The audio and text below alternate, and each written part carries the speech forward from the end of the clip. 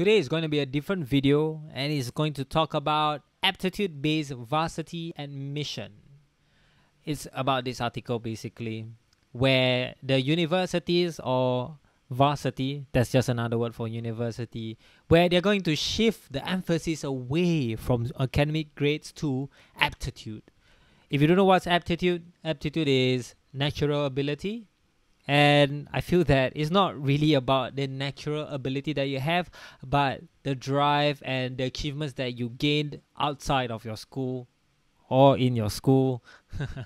And they are going to use that achievement-based kind of, or I would say outside work or volunteering experience for your, admission to university. And I feel that it is a great shift or great movement because I've been a software developer and been in the startup industry for quite a short time, but I realized that not a lot of people are looking for people with a degree or who have very high scores. And they are just looking for people who are able to, have the technical skills. And I think mostly soft skills also, a culture fit kind of skills. I don't know what that means. And before that, I want to talk about this point. The NUS, NTU, and SMU no longer offer discretionary admissions, which is a scheme where they set aside 15% of the places for students who fall short of the entry cutoff score, but may have other achievements. Well, I have an inside scoop on this. They don't really care about your other achievements. This 15% places is like a normal admission, but is mainly for students who are short of those 0.1 point in their GPA or that 1 point of their A-level points. That's it. This is just how it is. They don't really care about your achievements because they can't find someone who's a little bit dumber but have amazing achievements. And I think it's really good because now they're going to demolish it. And they're going to hopefully look at your achievements more rather than your grades. I don't know, but I'm going to prove this hypothesis because I think my achievements is fucking amazing. Self-brag, you could say that, but I think I'm very confident because I have worked teaching kids, needy students, programming for a year plus. And then at the same time, I've worked at a startup for a year, 4 months in programming. And at the same time, I also created a very small workshop for students to explore programming. At the same time, teaching them very basic drag and drop programming. And all of this, and I've also taught university students in mobile development. So I have all of these achievements or experiences. And will that put it into this? I will use these achievements to see whether these hold up to what it's going to be. But the sad thing is, right, my GPA is not exactly bad. If I have a shitty GPA, right, like for example a GPA of 1.9, right, then it will be a very good experiment because I feel that I have a GPA of 3.0, which I would say I think it's, I don't know, according to Asians, it is below average. I think average is 3.5 and above. So I have a 3.0. And I don't have a related diploma. My diploma was in applied drama and psychology. A very fun course that I went through, but there isn't any course anymore due to the few amounts of students they are experiencing in my previous school, which is Singapore Polytechnic. Shout out. Awesome Polytechnic. Love the McDonald's. Very cheap. Anyway, back to the point. So that is the inside scoop. This discretionary admission is not exactly great for those who really want to go to university. But with this aptitude, hopefully people with a drive and shitty GPA are able to get in because I believe, from my experience as a software developer, I see that people who have the drive usually can do very well in the workplace because first of all, they love what they're doing and they are able, and second of all, soft skills are not being taught in school. How to work with other people with other skills. Nobody teach you that. except for jobs. Aha! And your job sucks, good luck. That kind of thing. So I feel that soft skills are really needed in the any job that you want. How to deal with people. That's something that your school or any university don't teach you. Maybe it's a touch and go topic, but in the end, it is something that I think is really needed. Yeah, anywho, so at the same time, technical, or I would say skills that are very relevant in any kind of business is, I think, much more important than that piece of paper. But I am thinking very hard and considering very hard whether to apply to university, because my plan is to start a business. I'm already starting a business, but grow my YouTube channel, create online courses for programming, teaching students, university students, or anyone who wants to be a software developer, because I've been through that, and I think the experience going through a boot camp is not exactly great. It's not like, it is really for people who is very driven. You learn a lot of grades, but I think I can, teach it at a well-paced, or I would say your own pace kind of learning, because universities or all this structured kind of education is really not for everyone, I would say, because sometimes you are slow, sometimes you are fast in certain kind of topics. And the thing is that I realized that people just need some time to just catch up on how to learn. Sorry, I'm going on a rant because I'm really passionate about this. Like, I think my purpose is to disrupt education. But anyway, another day for that topic. So, at aptitude. All right. So, the universities wants to commit to have 50%. So, half of the student intake will be based on their aptitude. Right.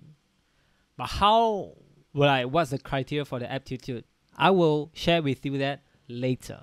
And I honestly think it's really good, because for me, I think I tried applying and I did not get in, I think 2 or 3 years back. And I was kind of disappointed because I thought I was very confident with my 3.0 GPA to go into these universities. But my achievements back then as a rock climber and as a magician, and I've, led camp with, I guess that's leadership skills, but they don't see me fit into any of the what do you call it, degrees. So I'm fine with that. One door closed, many doors are open.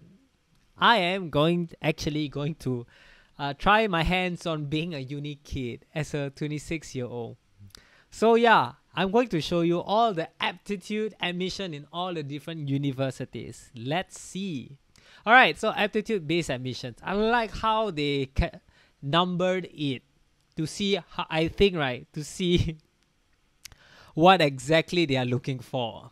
So, if you are a medal winner at the International Olympiad, biology, chemistry, informatics, mathematics, and physics, we will take into very big consideration as a human. When you put numbers, right? You may have the intention to say that, oh, this is the first thing that we look into it. Then this is second thing that we look into it. Third thing, fourth thing, fifth thing. I think they have the intention to, like, maybe it's like, oh, if you have one of these qualities, then great. We will take into consideration on what experience you have. Just put bullet points. But if you put numbered, and if I infer that, shit, if I am a leadership position in a community organization, sports or athletic clubs outside school, I think I'm not gonna be as good as the person on top. It's a bias that we have, and being a university, I don't know, put some university user experience in this. Anywho, just my user experience showing. Second, represented Singapore in arts and sports. I like how they put arts first and then sports later, because it's the typical arts first and sports later. But I think they want to care more of their arts because they have the faculty of arts. Next, they have active participation in community service and volunteer programs. Yep, that fits very well with me. I have excellent community service. I think. Next, work experience relevant to the course applied. I do have. I'm going to apply computer science, and I have software engineering development programming in a startup for a year plus. I mean, I'm running my own like project in software development. I'm creating an app. Then I have like two friends that I'm working with. And lastly, key leadership positions, community organizations. And you could say I have a position, maybe not leadership, but a position. Yeah. So I think I'm pretty good. So I have 3 and 4. Yeah, we'll see. Applicants who wish to be considered under this scheme must provide details under the outstanding achievements. Why do you say outstanding achievements? Just write achievements. Don't have to be outstanding. But I guess they are a university, they call the shots or criteria, and they want aptitude-based admissions. What if the person just don't like competing, but is fucking good at math? I don't know. And you have indicated in this section, you are strongly encouraged to provide an elaboration on the essay portion. Oh, I got a lot of things to say, man. And yeah, in another video, I'll probably show my criteria, my experiences, and maybe you judge for yourself whether I'm eligible to be in the university. All right, so this is for NUS, the top school for I don't know what lah, but I think it's the top school. Next, we have NTU, Nanyang Technological University. So we have aptitude-based admissions. And students' passion, interest, and strengths. Strengths meaning GPA? I don't know. Applicants with exceptional talents and outstanding achievements beyond CCA can be considered to a minimum level of academic subject to a minimum level. So yeah, like I said, for admissions under ABA, academic grades of relevant subjects may be an indication of aptitude as well. Okay. And if you have one or more of the following achievements, you are encouraged to provide details under the ABA application form. This is not really encouraging at all for those who are passionate about certain things. Okay, first, winner in international Olympiads or in the National Science and Talent Search. Next, significant awards, achievements in area relevant to program applied. Okay. Carded athlete or represented Singapore in arts or sports such as Olympics, SEA, and ASEAN Games. Oh, I didn't know that's an Asian Games. So basically the top 2 is talking about the relevancy of your experience. It's like the same as like you want to apply for a job, you have 1 to 2 years of experience for a junior position. What the fuck?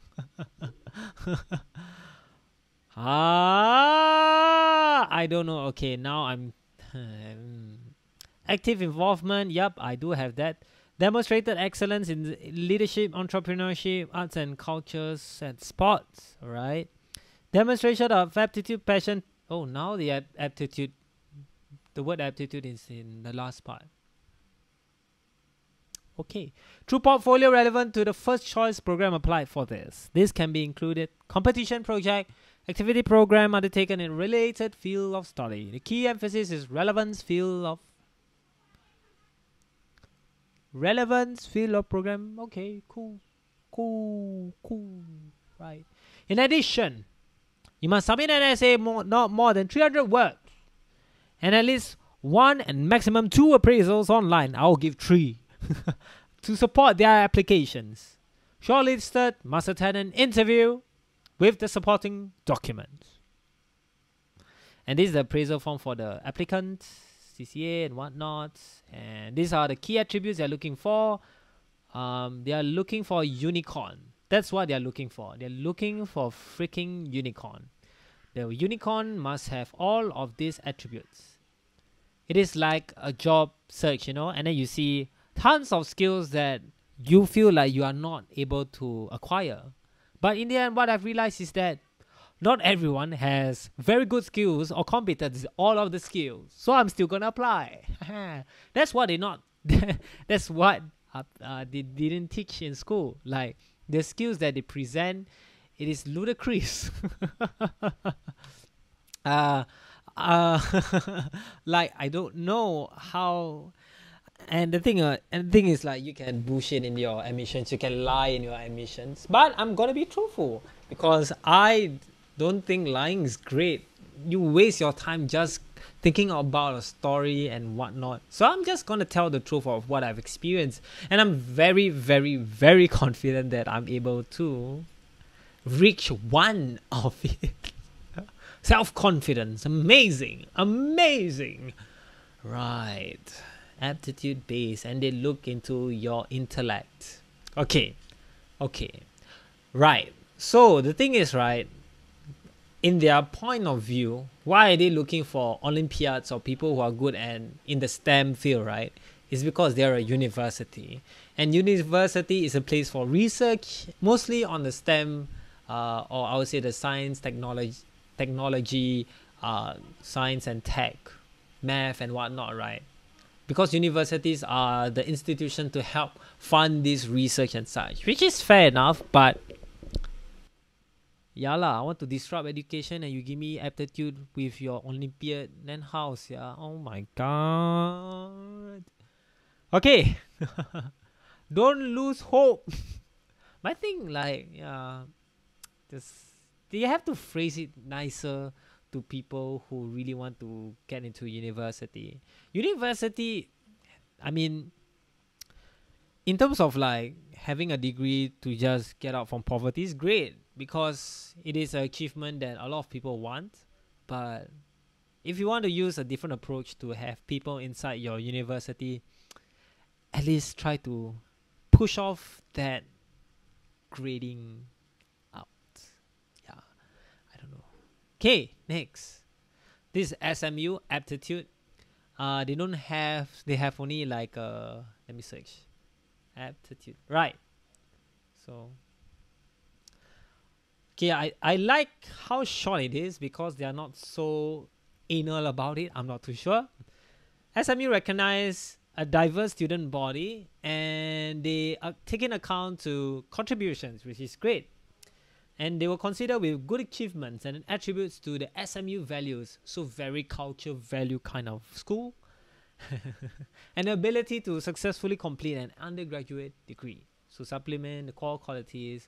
Yeah, right. So it's very short and sweet. I like it. So you don't feel so stressed about the vast skills that you need to be an excellent student. What the fuck? Like, even a job, they don't, even if they were to put in their key attributes they are looking for, they don't put this much. They maybe put 5. This is insane. You're looking for the next Nelson Mandela, Gandhi, and Mother Teresa all combined into one.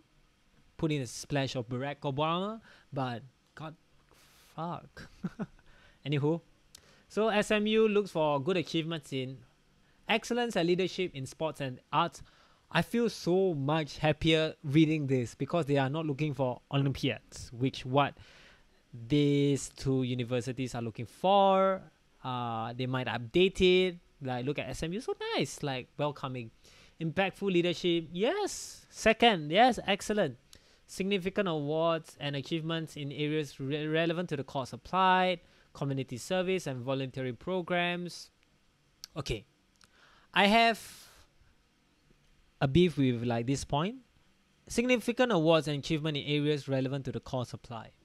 If I want to go for accounting and I was from maybe engineering diploma, how the fuck am I gonna have awards and achievements in accounting? And yeah, I have no idea. Noteworthy involvement in internship. Yeah. I mean, if you're from diploma, but if you're A levels, maybe, I don't know. Noteworthy in entrepreneurial activity. Start my own business. I created my own company. Zukunf. Ability to overcome significant difficult life change. Oh my god, this is so PD. It's personal development. I overcame a lot. Alright, so applicants are to provide details in personal statement section of the online application form for admission and submit copies of supporting documents where available to attest these achievements. So I feel that, right, the aptitude based admission should have a different type of admission because I think it is nonsensical to place this aptitude-based admission into the same admission. I guess it's easier for people to see it, but like, what's the criteria? Like, you filter down all those who have very good GPAs. Then how do you filter down for those who don't have good GPAs but maybe have all of these different qualities that they have, or achievements and experiences that they have? How are they going to do that? I'm talking in the tech kind of person, like they're going to do an eval statement? No. Like, it's worse. So how are they going to do it? Is there like a checkbox? I don't know. I'm going to apply for all of these universities that I've walked through with you guys. We'll see how it works, you know, like it works or not, because I think I have great achievements that I achieve. I didn't win awards, but yeah, I mean, because university is still a business, they are trying to attract talents or students, right? So if you have people who are good at winning competitions and they represent the school at competitions, it worked out very well. All right, let's go next one. Next one, SUTD, Singapore University Technological Design. First of all, I want to, you know, talk about their header. And it's a bit too much because you are blocking the white, you know, text. So it's bad user experience. Anywho, all right, so admissions are aptitude. So confine, there's no aptitude. Ooh. Well, SUTD, you don't have aptitude. They don't have aptitude. Oh no, you're not in the trend, SUTD. Okay, SUTD don't support aptitude-based admission then. Next, SUSS. So let me go to their full-time. See whether they have the word. They don't. Yup. Okay, next, SIT. SIT adopts an aptitude-based. Yes. Assessing your application holistically. Excellent. Beyond your grades, we'll consider your prior experience, be it through internship, CCA, and other demonstration of passion and interest for chosen of field of study. Very good. Very short and sweet. I'm like having a review for this. So yeah, that's great. I think this is the best. Because like, okay, let's try. Like a student comes in and like, oh, okay, that's great. Work experience, CCI, and your passion and interest. That's really great. It's like a bit vague, but no, very. Like, I think I love SMU the most because, except for their admission, because you have to put inside your personal statement. Like, come on, I have some admission-based kind of thing. Well, we'll see how. So I think that's it for, oh my god, it's 30 minutes. That's it for me talking about aptitude-based admissions for universities. I'm going to try it. I'm 26 years old. I have a couple of work experience and volunteering experience. Don't have leadership though, but doesn't matter. We'll see how it goes. Yeah, so thank you for watching. Hope you guys have a nice day. Leave a comment down below if you agree. If comment down below on what improvements you can find in these aptitude based admissions. All right, so see ya. Bye bye.